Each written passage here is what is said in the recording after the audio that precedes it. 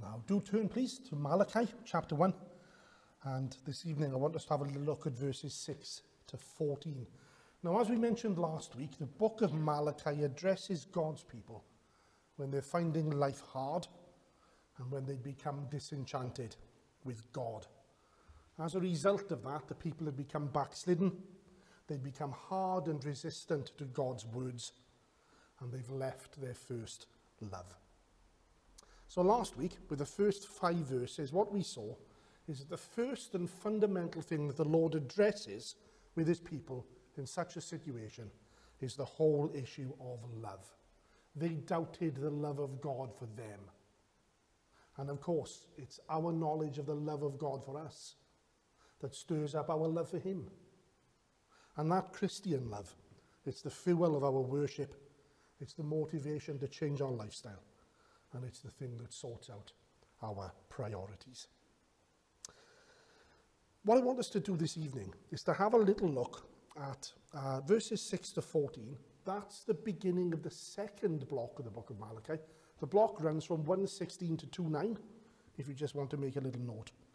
But we'll have a look at the first section of that, verses 6 to 14 of chapter 1 tonight.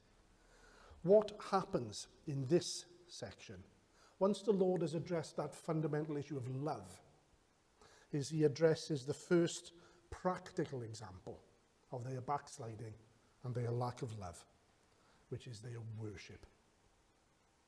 The point really in this section, or at least the point for us tonight, is this: our view of God is seen in the way we worship. Okay? I think that's obvious, but it's perhaps not quite as obvious. It's not quite as obvious to us as it should be sometimes. And I think some of that comes out in this passage. So, how do we treat God? Now, the answer to that should be obvious, shouldn't it?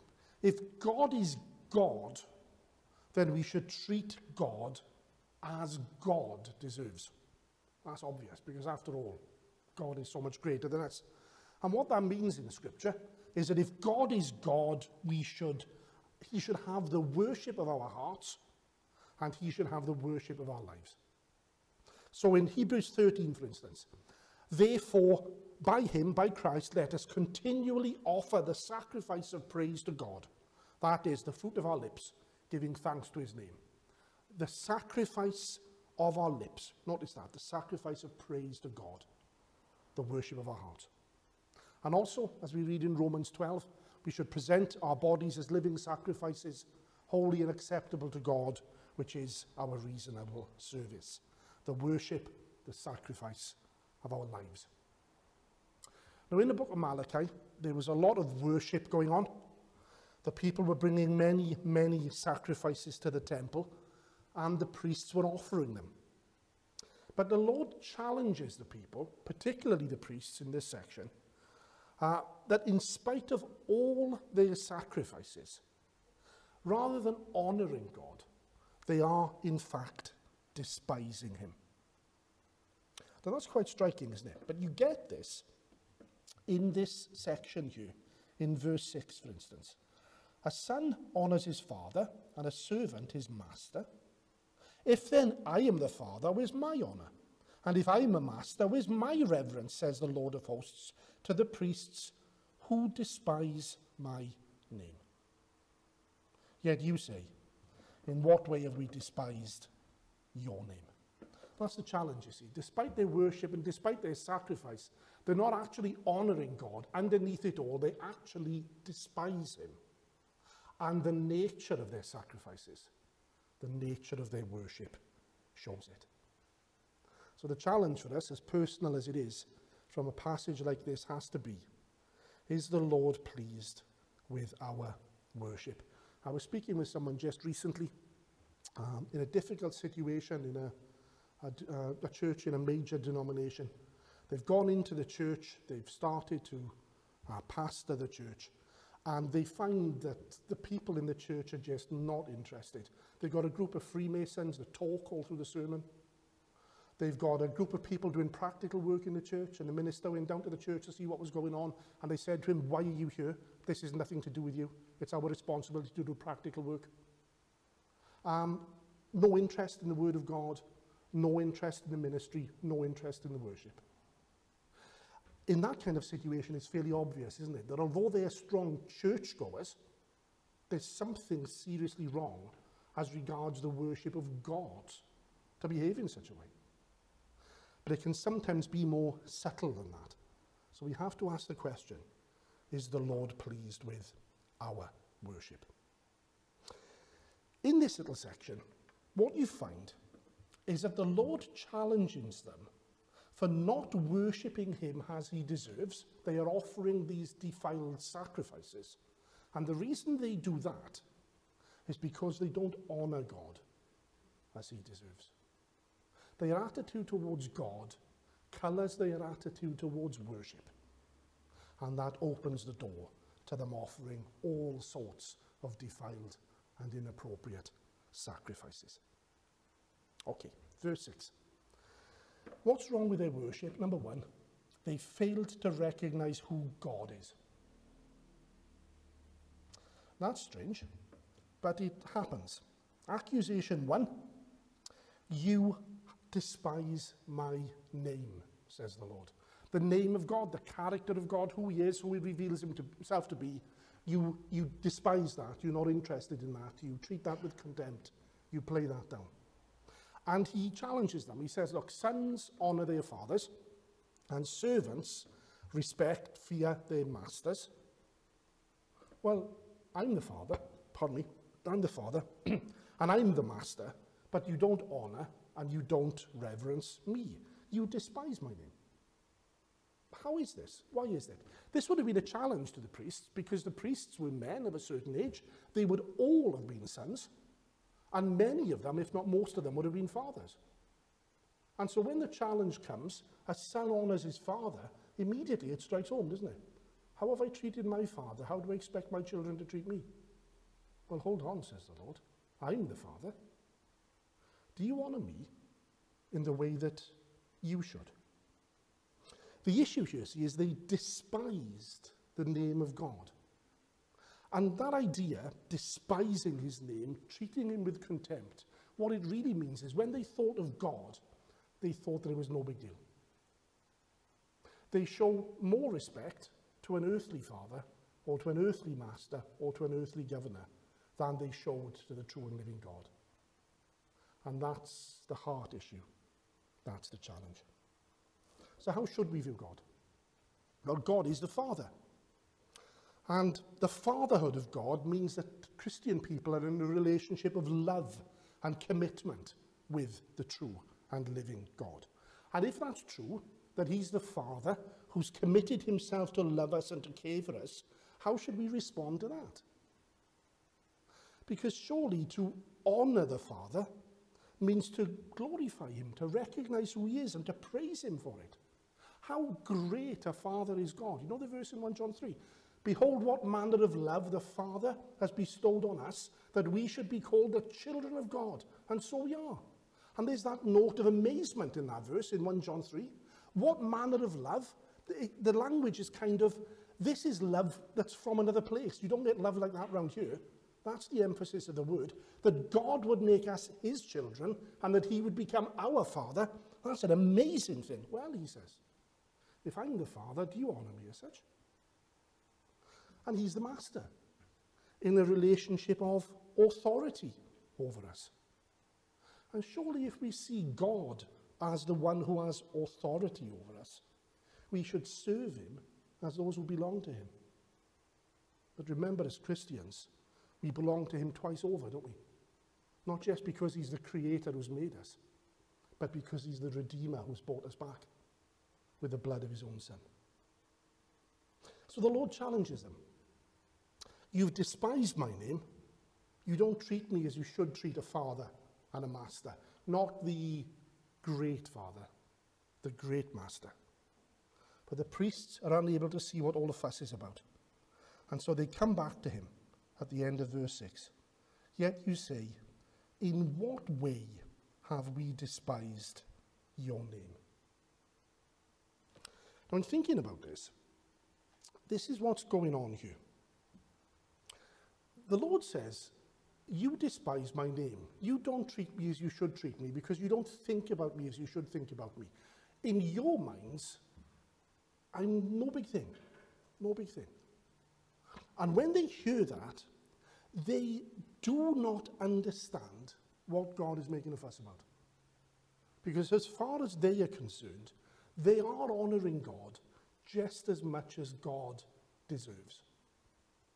And that's the heart of the issue. In our worship and in our service, we all honour God as much as God deserves, as much as we think God deserves. And the nature of their worship and the nature of their sacrifices exposes that their understanding of God is so faulty and falls so far short of what it should be. Worship, for them, it's about giving God what he deserves. But he doesn't really deserve that much. Faulty, broken animals, maimed, blind, lame. It's not about giving God the best. It's not about giving God the first things. It's certainly not about giving God the heart. And you remember in Psalm 51 and verse 17, the sacrifices of God are a broken spirit, a broken and contrite heart. These, O God, you will not despise. So that's the first accusation and challenge. You despise my name.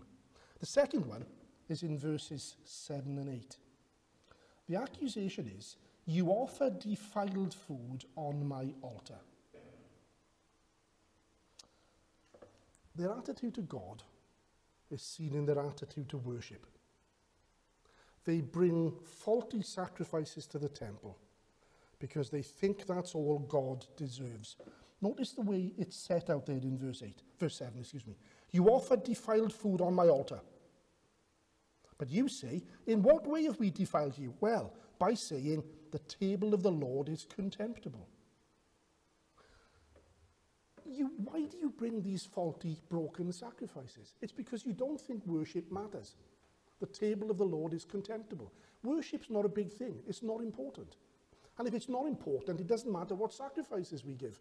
And the reason worship is important is because God isn't important. And the Lord is exposing all of these connections. See, if God isn't important, then worship isn't important. And if worship isn't important, it doesn't matter how we go about it. But the Lord had told the people the kind of sacrifices that he would accept. Leviticus 22 and verse 20 says, whatever has a defect, you shall not offer, for it shall not be acceptable on your behalf. And there are specific examples given in Leviticus 22 of the kind of defects as well. But in general, any animal which is not perfect, it has a spot, a blemish, a disability, blindness, lameness, whatever it might be, it's not appropriate to be offered to the true and living God. And the Lord had told them that, and they knew that, but the people offered and the priests accepted any old animal. Blind, lame, sick. What's going on? Well, God is not a master who needs to be obeyed, so why listen to that? Give him anything. And God's not a father that needs to be honoured, so who cares?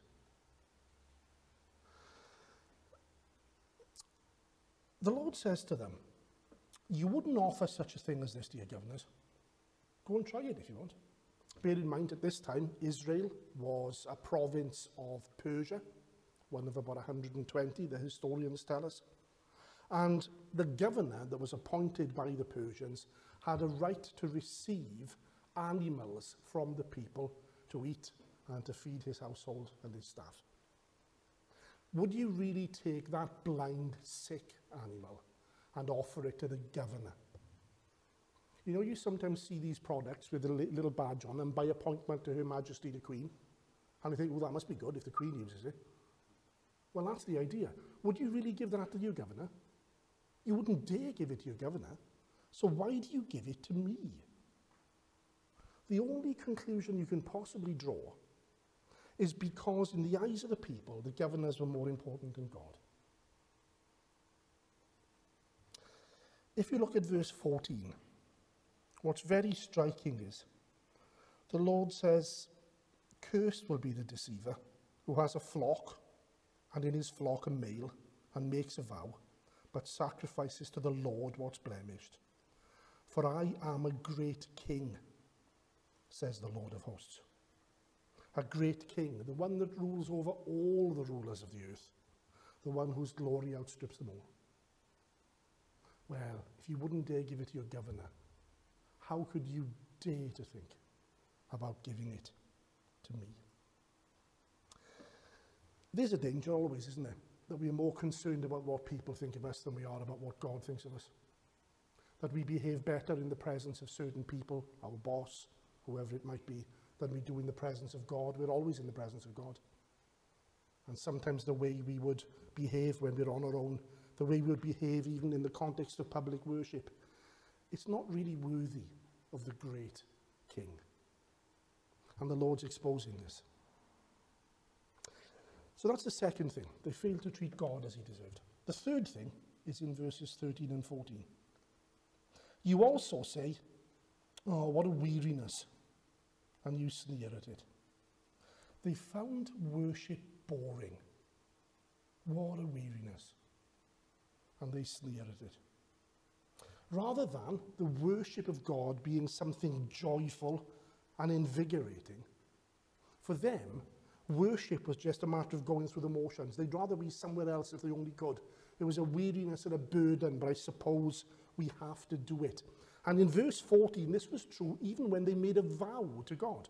Now, a vow, there could be a sacrifice associated with a vow. If you remember Hannah in 1 Samuel 1, she prays to the Lord for a child, a son. And she makes a vow to God that if the Lord hears her prayer and gives her a son, she will give that son to the Lord for the whole of his life. She makes that vow. She's not obligated to make that vow, but she makes that vow freely to the Lord, that if he answers her prayer, she will gladly give. Vows are free. And yet in verse 14, when they make a vow and promise to give God a male from the flock unblemished, which is what they're supposed to do, what they do is they give another animal, an animal which is blemished or even stolen in its place. They don't even have enough respect for God to give to God what they've promised freely. I think if you stand back and look at it, it's working like this. In their minds, God was someone that they were to benefit from as much as possible and serve as little as possible. God was someone that they were happy to take advantage of whenever they could. When he blessed them, they thought that was great, but they invested as little as possible in thanking him. They took it for granted, and they got away with what they could. The reason? Their hearts are elsewhere. They despise the name of the Lord, and it follows through in the way they worship. So those three things, those three accusations are what we have in this section of Malachi. They despise the Lord's name. They defile his altar with their sacrifices, and they find the worship of God boring. I wonder why. Let's try a few things. The people brought defiled, diseased sacrifices to the priests, and the priests accepted them, so they're both at fault. Now, it could run in their minds like this. I need to take an animal as a burnt offering. A burnt offering is burnt up completely. Nobody benefits from it, nobody gets to eat it. What a waste. Why should I sacrifice something valuable by burnt offering when I could give this animal in its place? After all, it's all being burnt up anyway. They might be thinking like that.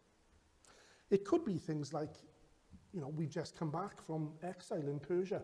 The Persians aren't as fussy about offerings as our God. The Persian gods will take any old animal. Why have we got to be different? And why have we got to stand out? And particularly, why have we got to do that when it costs us? Surely God's just being unreasonable. This worship of God is too hard. Maybe they were thinking, we've got loads of diseased and maimed animals. If we give all of those, it'll be better for everybody. Surely lots of sacrifices are better than one or two pure ones. Maybe volume's more important than quality, Maybe the people were even bribing the priests, and the priests were accepting the bribes so that they could pass off the dodgy animals and keep the best ones for themselves. But whatever the reason was, the bottom line was the same. They thought that that was all that God deserved, the leftovers, and they kept the best for themselves. So we need to apply this now to our situation as believers and to the situation that can be faced in churches of the Lord Jesus Christ in our days. What about our worship and what about our sacrifices? Number one, the only atoning sacrifice, the only sacrifice which takes away sins, which is acceptable to God, is the Lord Jesus Christ. That's fundamental in Scripture. And there are people who offer blemished sacrifices instead of Christ, and there are priests who accept them. What I mean by that is, there are people who say, I believe that God will accept me because of my good works. And there are Christian teachers, so-called, who say, quite right, try your best, and you'll get to heaven. And it's just a lie. It's a blemished sacrifice that God hasn't asked for, and he takes no delight in. It doesn't make anybody acceptable to God, and it's a shame on Christian leaders when they tell people that. Sometimes it's more spiritual. It's our praise. It's our church attendance. That's the way to be accepted by God. But it's a lie. And if the priests accept that, if church leaders accept that, all they're doing is misleading the people. It's a pattern of religion where self is on the throne, and we think that that's all the Lord deserves. It's not so difficult to be accepted by God, and it's not so hard to go to heaven. I just need to try a little bit harder and hope for the best. And what a tragedy when church leaders, so-called, tell the people that that's enough. The true position, of course, is that the Lord has no delight in burnt offerings and sacrifices for sin. But he's prepared a body for the Lord Jesus Christ, as we read in Hebrews 10. He's come to do the Lord's will. He delights to do the Lord's will, because he's come into the world to be the true sacrifice for sin. Now, what I mean by that is, first and foremost and fundamentally, when we're talking about our worship of God, our coming before God, our being accepted by God, anything we put our reliance in other than Jesus Christ himself is folly. And what a desperate state we're in when we've got church leaders who tell people that that's okay. There's one mediator between man and God, the man Christ Jesus. His name is the only name under heaven given amongst men whereby we must be saved. He's the way, the truth, and the life. No one comes to the Father except through him. The life that he gives is a ransom for many. It's Christ, and it's Christ alone. But there's a second thing. As Christians, our sacrifices of thanksgiving need to be the very best that we have to offer. Now, I mentioned earlier on that the Christians offer sacrifices of thanksgiving, not to be accepted by God, but because we're accepted by God. And in Hebrews 13, for instance, as I read earlier, the sacrifice of praise to God. The following verse, do not forget to do good and to share, for with such sacrifices God is well pleased. In Romans 12, the sacrifice of our own bodies, living sacrifices to God. All of these things are acceptable to God through Jesus Christ if we're Christians. But you see, the quality of our sacrifices, the quality of our praise and thanksgiving, the quality of our service, the quality of the way we give ourselves to serve the Lord, those things just reflect how great we think God really is. The Israelites here gave defiled sacrifices because they thought that God deserved nothing better. And in our situation, in our lives, sadly, we always have to be on our guard and ask ourselves a question. Are we really giving to the Lord in our lives that which the Lord deserves? Are we giving him the praise of our hearts and the service of our lives and our very selves? Because after all, surely that is what our great Father and our great Master and our Redeemer deserves. The third thing, true worship isn't boring. Now, there can be times when Christians will say in churches that they find the service boring. But let me challenge this a little bit.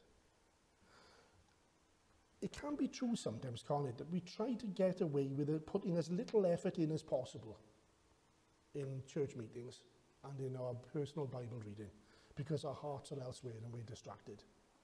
So we come to the meeting, we put nothing in, we get nothing out, and we say, well, that was boring. And what that shows is that our approach to worship is wrong. It's light, it's superficial, it's not from the heart. We think, oh, you know, if it doesn't matter to me, it doesn't matter to God. I'm not really in the mood this week. I'm not really listening. You know, we can fall into that kind of trap. In recent years, there's been talk in some circles about what's known as reverent worship. The importance of reverent worship, and we need to recover reverence in worship. Now, I think that's absolutely true. But the problem for me is that a lot of the talk about reverent worship is focused on how people dress and what Bible version they use. And that doesn't seem to me to be the heart of reverent worship at all. To me, the heart of reverent worship is this: recognize who God is. Recognize what God wants. And wholeheartedly give him our best. That's the issue. That was the issue in the book of Malachi. And that's still the issue today. Our biggest problem in worship is that we've lost the sense of God. I had an interesting conversation with a friend in the week. We were talking about a situation in a major Christian denomination and some of the rules that are being passed, some of the things that are not just being allowed to take place, but they're being enforced on congregations. And we were talking together one another and saying, none of us thought we'd be in this situation 30 years ago. What on earth has happened? What on earth has happened? How do we respond to this? And of course, the key issue isn't our lobbying or any of that. I'm not saying that things like that don't have a place sometimes. No. But the key issue isn't our lobbying. The key issue is that we've lost a sense of God. How can people in the Church of Jesus Christ pass rules which are directly contrary to the will of Christ revealed in his word? And how can good Christian evangelical people come together to worship God and allow their minds to wander all over the place, not be concerned about the things that we are sinning, not be concerned about praying for one another, not be concerned to honor God in our lives day by day? If that's true, then all that does really is it reflects on the fact that we've lost a sense of God. And the Lord says, your sacrifices are defiled because you don't think worship is important. The table's contemptible. You know why? It's because you really despise my name. Our God deserves better for Jesus Christ's sake. So who's God? He's our Father, and he's our Master. He's the one that the angels worship and serve. But who's God? He's our Redeemer. And so Christian people have got a reason to worship and serve God that the angels will never have, which is that the Son of God became man, and he laid down his life for us so that he might wash us with his blood. And when Saul of Tarsus saw that, his response was, what shall I do? And when John the Apostle saw that in Revelation chapter 1, he fell on his face as though he was dead. And when the Apostle Paul talks about it, he said, those who live should live no longer for themselves, but for him who died for them and rose again. That's who God is, isn't it? And that colours our sense of worship. What does God want? He wants us to recognise his greatness. Psalm 29. Given to the Lord, you mighty ones, given to the Lord glory and strength. Give to the Lord the glory due his name. That's what he wants. He wants a heart that's been changed by mercy. The sacrifices of God are a broken spirit, a broken and contrite heart. These, O God, you won't despise. He wants pure devotion. Psalm 24. Who may ascend into the hill of the Lord? Who may stand in his holy place? He who has clean hands and a pure heart, who hasn't lifted up his soul to an idol or sworn deceitfully. What does he want? He wants the dedication of our whole lives. That's the issue. So what about our sacrifices? Let me just touch on some things, you know. How well do we prepare for the worship of God? Do we ever turn up late or half asleep? Are we ever distracted partway through the service because our minds are on other things? Are we sometimes just desperately waiting for the service to be over? You know, it's kind of fair enough in some ways to say, well, at least I'm here. But the question is that really what the great King deserves? How about our singing, you know? Now, the content of our singing is important, isn't it? It's got to be biblical and faithful and honouring to God and true. But the nature of our singing is important as well, isn't it? With our hearts and with our minds and with our voices. Isn't that what the great King deserves? Our prayer. How we pray. Do we pray? Are we rushed? Are we formal? Do we take time to be alone with God, to confess our sins, to thank him for his goodness, to thank him for his wisdom? Do we pray according to the will of God? Do we pray with reliance on the name of the Lord Jesus Christ? Do we cast our burdens on the Lord with confidence that the Lord will sustain us? Are we careful to recognize his answers to prayer and to praise him for them? How about the word of God? Is it a lamp to our feet and a light to our path? Is it sweeter than honey to our mouth? Do we search the scriptures when we have a problem with humility and ask the Lord to help us? Do we come to the meetings with expectancy to hear the word of God, looking to see what the Lord will say to us, and praying for hearts that are ready to obey? What about the Lord's Supper? Do we come to the Lord's Supper with repentance, with a thankfulness and an expectancy? Do we come to the Lord's Supper and look up to the Lord Jesus Christ and thank him for his remarkable mercy in laying his life down for us? See, there are always challenges, aren't there? Because as long as we are here in the Christian life, we are imperfect and we struggle, and the devil will come and he'll distract us, and the world will tell us, you were mad to take these things seriously. It's really not that important. But you know what? It is. And the reason it's important is because God matters. And if God matters, worshipping God matters.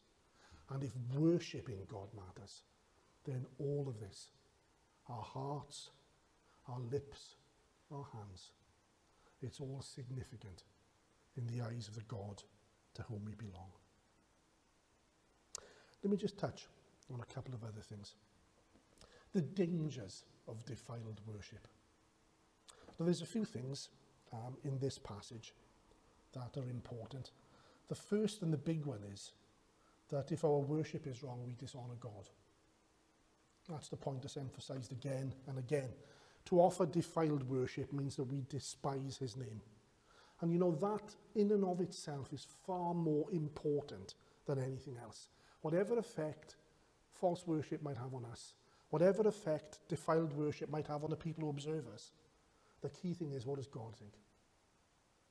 Because the Lord's Prayer starts, Our Father in heaven, hallowed be your name.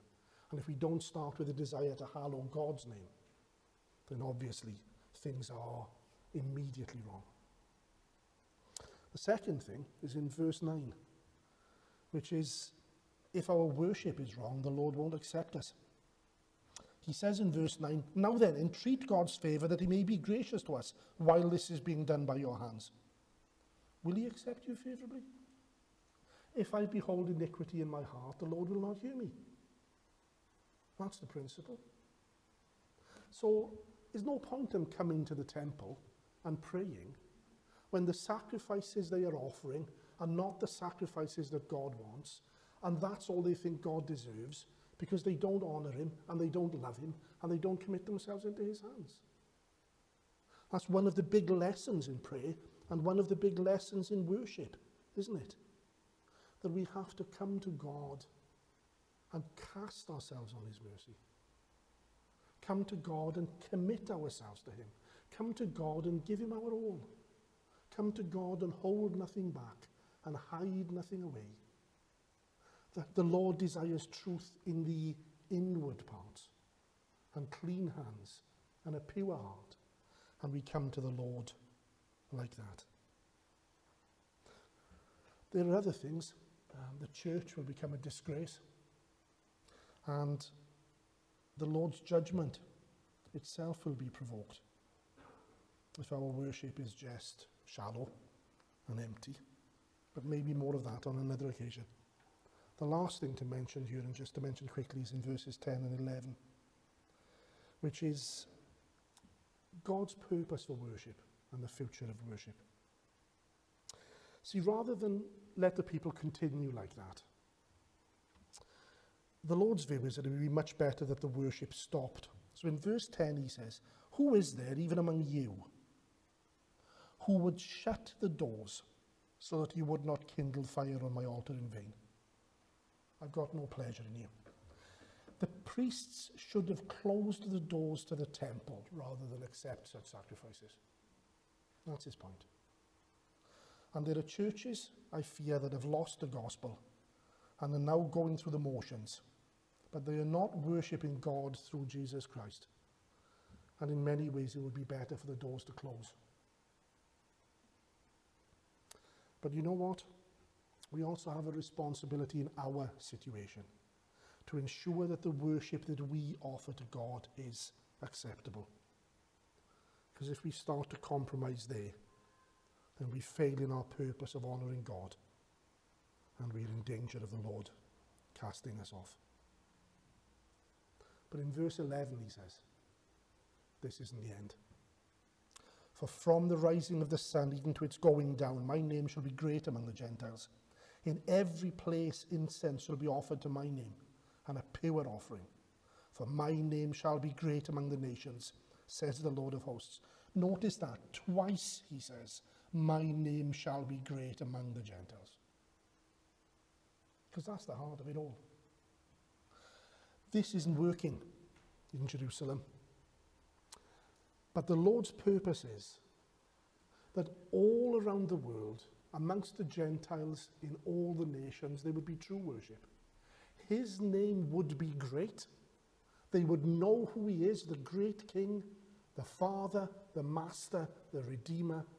They would love him. They would trust in Christ. They would be saved. They'd become the people of God. And then, wherever they are all around the world, they would offer pure sacrifices. That's what happened when the Lord Jesus Christ has come into the world. That rather than this worship in Jerusalem, the church has spread throughout the whole world. And there are men and women in congregations like this all around the world today who are worshipping God in spirit and truth. Because you remember the words of our Lord to the woman in John chapter 4. The hour is coming, and now is, when true worshippers will worship the Father in spirit and truth. For the Father is seeking such to worship him.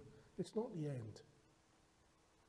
Through the Lord Jesus Christ, by his Spirit, our God has done something so much greater. The physical temple failed. The Old Testament priests failed.